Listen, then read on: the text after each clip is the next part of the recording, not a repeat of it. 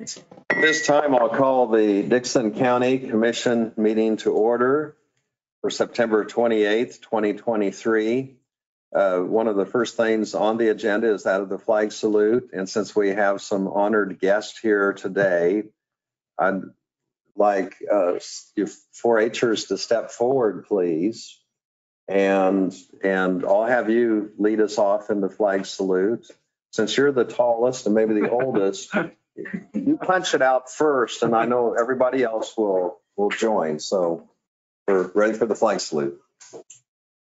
I pledge allegiance to the flag of the United States of America and to the republic for which it stands, one nation, under God, indivisible, and with liberty and justice for all. Thank you very much, and we'll involve all of you in some comments a little bit later when we get to that portion of the agenda. So the next item we have is approval of the agenda, and on that we do have one item to add, and that is a replacement engine not to exceed $50,000, and we will add that to the agenda. And I would move that we approve the 60,000, please. What did I say? 50. 50? Yes. I wrote. Okay. Sorry, didn't mean to interrupt there, but. Well, no, now's the time. Now's the time to mention it. Yeah. So we are adding the portion to replace an engine not to exceed $60,000. Good catch. And with that, I would move that we approve the agenda as amended. And I'll second it. We have the motion and the second. Any discussion? All in favor say aye. Aye. Opposed? Motion carries. The consent agenda includes the minutes of the September 22nd meeting. Also, the payroll of $364,101.99. I move to approve the consent agenda. Second. We have the motion and the second for approval of the consent agenda. Any discussion or question? All in favor say aye. Aye. Aye. Opposed? Motion carries. Commission comments. Ron. I'd like to see a little bit more rain, but it looks like harvest is going relatively well, and that's all I have. Okay, Craig. Yeah, I attended a KAC meeting in Topeka yesterday. We had a regular meeting, and then we had a policy committee meeting at 2. They'll be bringing that to the floor of our annual convention in December. That's all I had, Lynn. Okay. Last week I attended a Gold Star observance at Topeka. And then also earlier this morning, there was a Military Affairs Council breakfast, MAC breakfast over at Junction City. And that's the host location, but involves quite a few people from Fort Riley, as well as Dickson County, mostly Geary County, and had to do a little bit with their hospital and healthcare over there. And they did show a video and talk about some of the healthcare. You think of I hear so much about the hospital over there. And then also Stormont Vail has a partnership and is working with the local hospital and has expanded, and that's working out very well. But they also had a video and it showed some of the healthcare that actually takes place when they're overseas and sometimes when they're engaging the enemy or various places there. And so it was very insightful. Earlier today, we had Lisa Berg in, and she's with the appraiser's office, and she gave us an update from the appraisal side of things here in the county. That's all I would have. The next item we have is petitions, proclamations, and public comments. We do have a couple of proclamations here. And so the first one we'll have is in regards to Dickson County 4-H proclamation. So we'll have that at this time, and then we'll also have opportunity to have some comments from some of our guests here. We're going to ask you a few questions. You've been through this drill before, so. Thank you very much. The proclamation is to declare October 1st through the 7th as Dickinson County 4-H Week, which also matches up with National 4-H Week. Would you like me to read? Yes, please. Perfect. Whereas 4-H is America's largest youth development organization, supporting nearly 6 million youth across the country, and whereas 4-H has helped youth in Dickinson County become confident, independent, resilient, and compassionate leaders, And whereas 4-H is delivered by Cooperative Extension, a community of more than 100 public land-grant universities across the nation that provides experiences where young people learn by doing through hands-on projects in areas including health, science, agriculture, and civic engagement. And whereas National 4-H Week showcases the incredible ways that 4-H inspires kids to do and highlights the remarkable 4-H youth in Dickinson County who work each day to make a positive impact on those around them. And whereas 4-H's network of nearly 500,000 volunteers and 3,500 professionals provides caring and supportive mentoring to all 4-Hers, helping them to grow into true leaders, entrepreneurs, and visionaries. Now therefore, we, the Commissioners of Dickinson County, do hereby proclaim October 1st through 7th, 2023 as Dickinson County 4-H Week and encourage all of our citizens to recognize 4-H for the significant impact it has made and continues to make by empowering youth with the skills they need to lead for a lifetime. Done this day, 28th of September, 2023. Okay, thank you. Yes. And this is from the Chisholm Trail District. We'll go ahead. Yes, please stay there, but Yeah. we'll go ahead and we'll have the motion to adopt this proclamation. I'll make a motion. Second. We have the motion and second that we do adopt this proclamation for Dickinson County 4-H Week. And so we're happy to sign that. And all in favor, say aye. Aye. Opposed? Motion carries. And so we have this copy, but also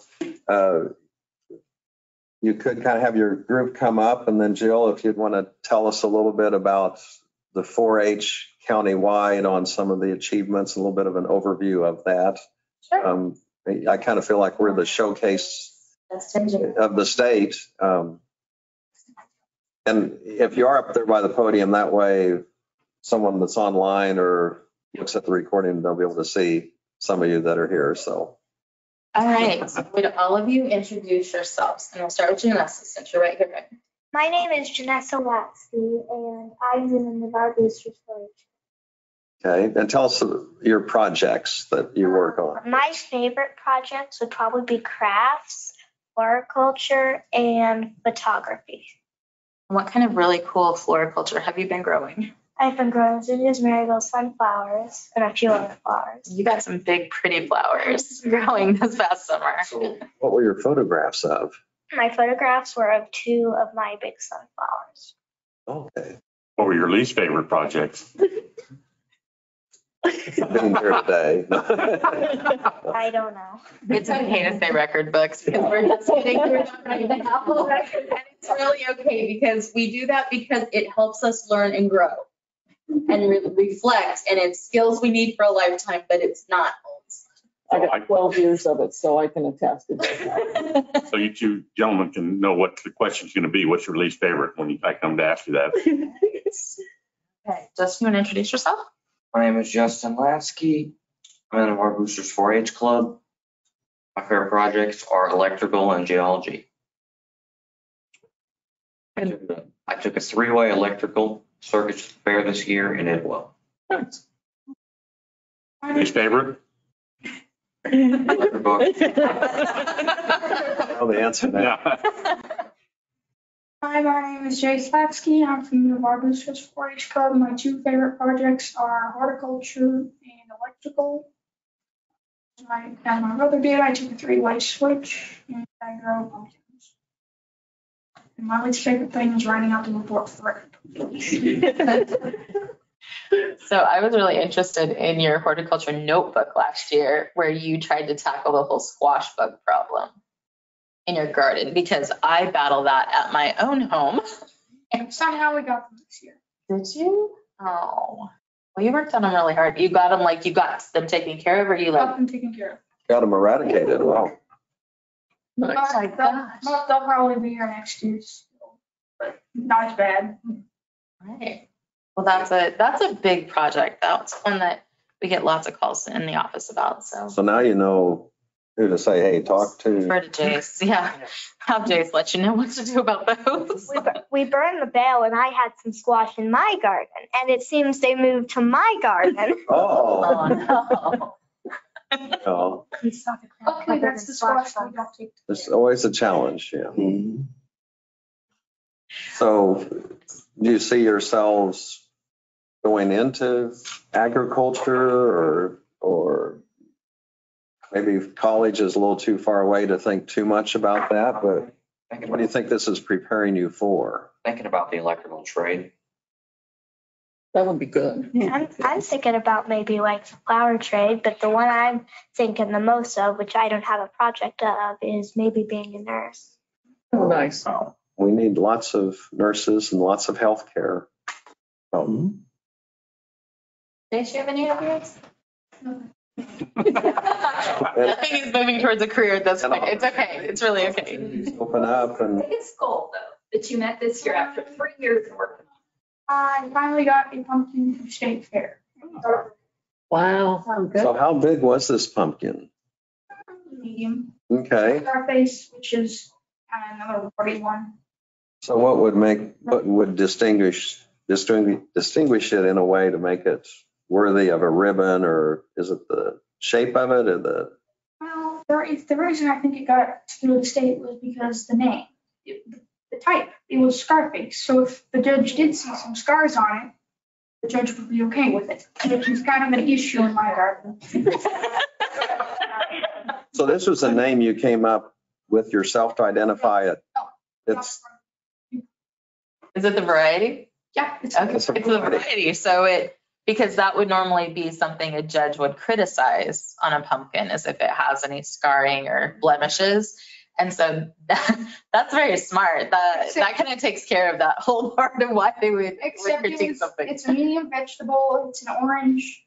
It's not as warty as a red warty, but it has some warts on it. It's enough to make you think it's About that big. wow. So what's like the biggest pumpkin you've ever grown? That's for all of you. I mean, every once in a while you hear about these huge ones. Or you? Yeah, the one at the state fair this year was 2,100 pounds, I think, something around that. So what did they do to get it that It big? was on a pallet. Okay. But there was a lady that told me about maybe we should try milk feeding. Like taking a little wire that's really small and it's almost like a tube, putting it in some sort of milk thing, and then putting it into that pumpkin. And she said that she heard that it would make the pumpkin grow really big. So they probably milk fed it. It's like an IV for a pumpkin. Yeah. There are varieties that grow huge. In fact, in which state is it they carve out pumpkins and have boat races in them? Oregon. They carve out those huge pumpkins and they hop in them and go boat riding in them. And then the reject ones, they have this pumpkin cushion thing where they toss them into the elephants and the elephants just smash them. Just stomp all over them. Oh, good. And then they eat the seeds. Well, I have some extra pallets, and so if you need a pallet, let me know. And yeah, You're gonna try. I don't think they're that scarce, pallets are. But do you have anything else you'd like to add? How many years have you each been in 4-H? This would probably be my second year as a full-fledged member. And how old are you? I am 9 years old, but my 4-H age is 8 since I was born in April. Okay. But you were also a Clover Bud. Yes. So you were involved when you were 5 and 6. Okay. Also, I've been going on geology trips since I was 2 with my brother. Oh, okay. 8 years. 8 years in 4-H. My 4-H age is 14, and He's lucky he was born December 27th, so he gets his real 4-H. He's real. wasn't my fault I crashed the first one. 5 years. What's your real 4-H age? 11, I think it's 10.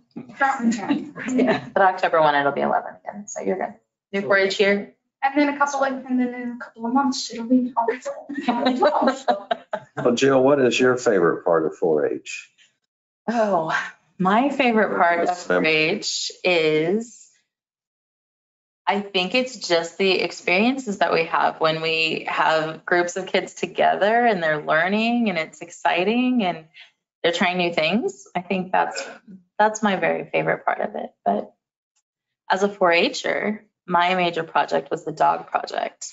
And I trained service dogs. I trained seeing eye dog puppies. So that was my That was my big thing when I was a 4-H'er. And sadly, I missed out on the experience of 4-H, but as far as in the room, how many here have been involved in 4-H? Ron, we're kind of out of the loop here, so we're. My dad was involved in 4-H, so that's probably how we found out about it.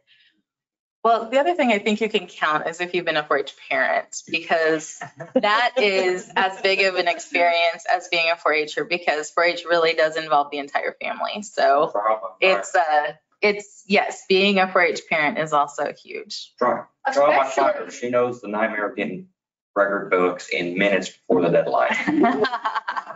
And being a 4-H parent does qualify you to play in the alumni basketball tournament. So Yeah. in case you were wondering. They're also. Good to know. Get that date on your calendar, Mark. Marcus is going to push wrestling. Okay, so to close it out, would you all go ahead and give us the 4-H creed? Pledge. Pledge? Want to do the pledge?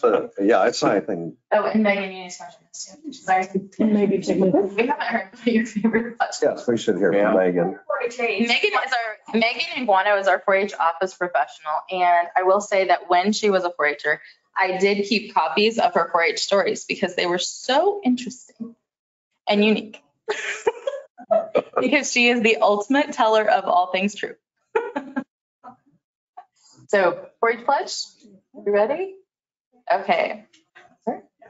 I pledge my head to clear thinking, my heart to greater loyalty, my hands to larger service, and my health to better living, for my club, my community, my country, and my world.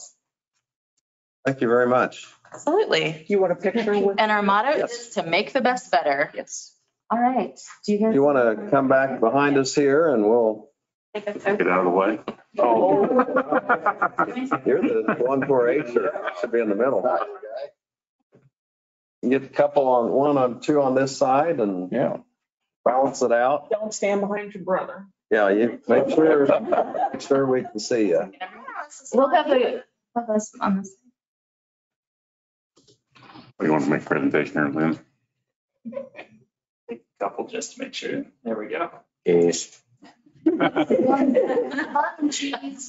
to- Thank you very much. Yes, thank you so much. We appreciate it. Take a copy. Thank you. Okay. I need a copy of it. I'm sorry. I No, didn't. you're fine. We'll get that. Oh, yeah. Did a great job. You're welcome. Appreciate it. It's good to see you again. Thank you. Yes, you also. Thank you very much. Thank you so much. Thank you, Jim. I'll get a copy and then I'll put this for you. Okay, perfect. That's it for me. Okay, we have one more proclamation, and is there someone here for that or? Okay. So I'll go ahead and read that. This is for the County of Dickson County Commissioners Proclamation. Whereas approximately 1 in every 800 children are born with Down syndrome, representing approximately 5,000 births per year in the United States. And whereas while research and early intervention have resulted in dramatic improvements in the lifespan and the potential of those who are affected, more investigation is needed in the causes and treatment of Down syndrome. And whereas the people with Down syndrome possess a wide range of abilities and are active participants in educational, occupational, social, and recreational circles of the community. And whereas developed by the National Down Syndrome Society in 1995, the Buddy Walk is an annual event in cities across Kansas and the nation celebrating the accomplishments of children and adults with Down syndrome. And whereas the goal of the Buddy Walk is to promote increased understanding and acceptance of people with Down syndrome while raising funds for scientific research into the causes and treatments. Now, therefore, we, Commissioners of Dickson County, do hereby proclaim October 2023 as Down Syndrome Awareness Month throughout the country and encourage all of Dickson County to work together to promote awareness of the Down syndrome and to celebrate the accomplishments of individuals and their families. I'll make a motion on that. I'll second that motion. We have the motion and second for acceptance of this proclamation and to sign it. Any other discussion? All in favor, say aye. Aye. Opposed? Motion carries.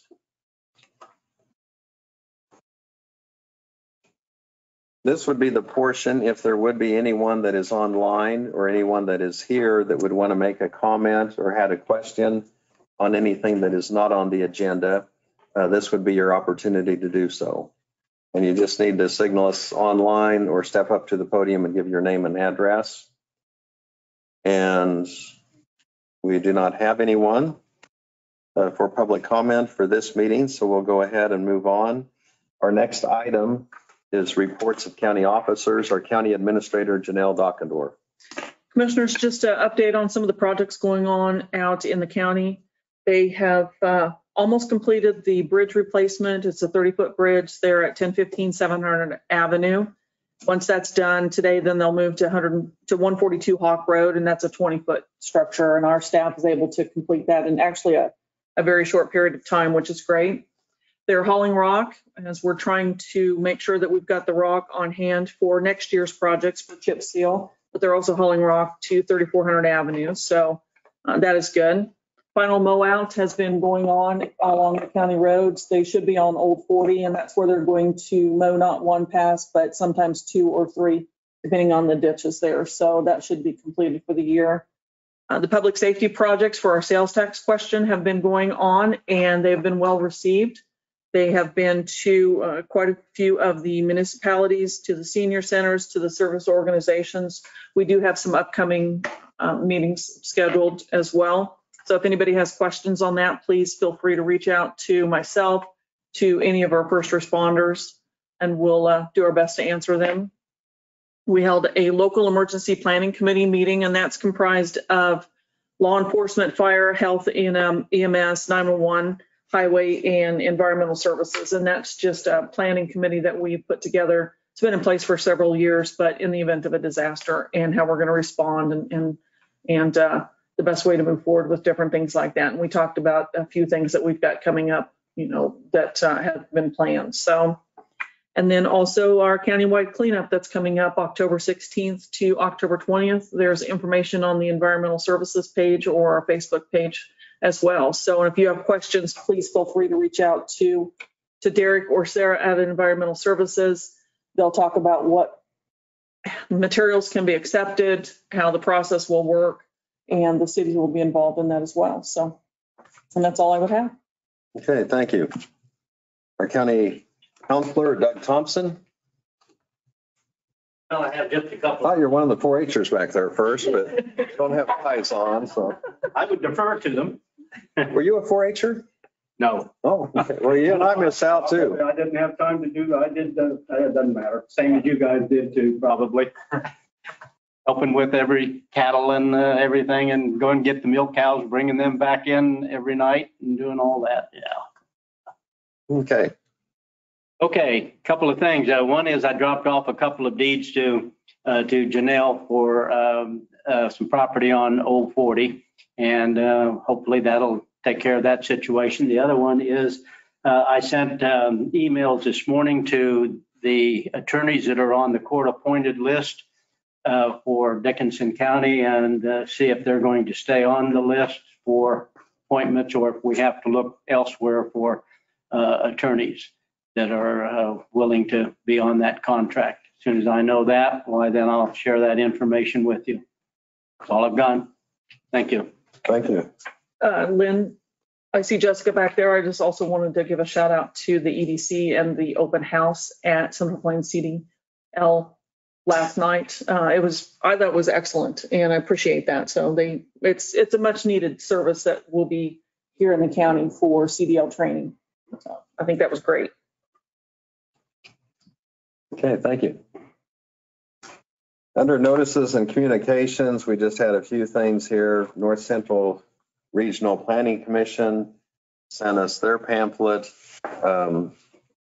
We also have information, Janelle, and I'll give this for your review, and it's just from FEMA, Federal Emergency Management, and it just says this is to notify you of the final flood hazard determination for Dickinson County.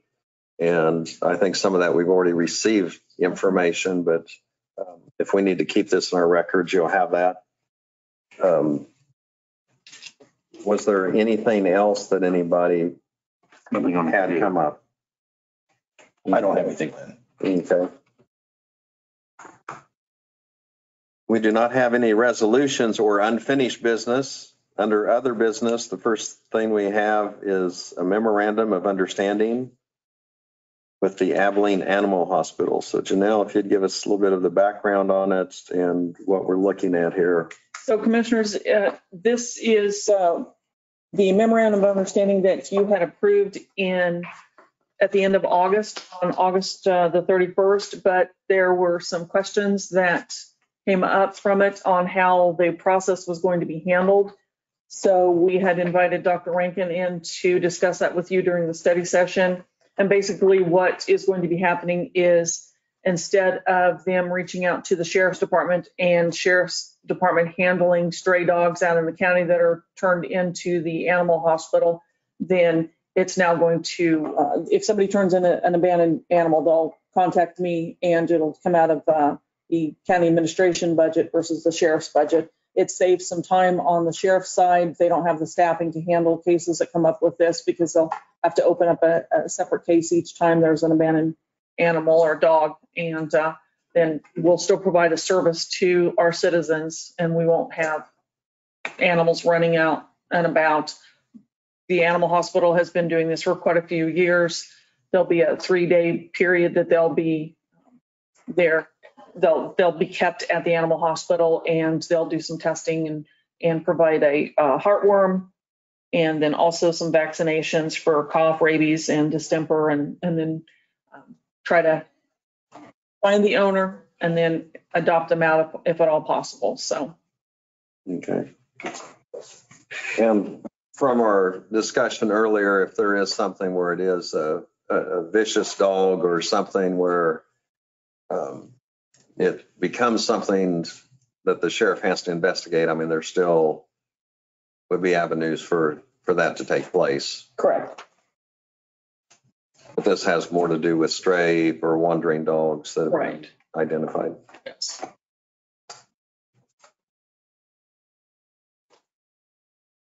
Is there, on this MOU, we probably need to go ahead and approve this? You've already approved it, and then we had the animal hospital sign it today, so. It's just information. It's information. Mhm.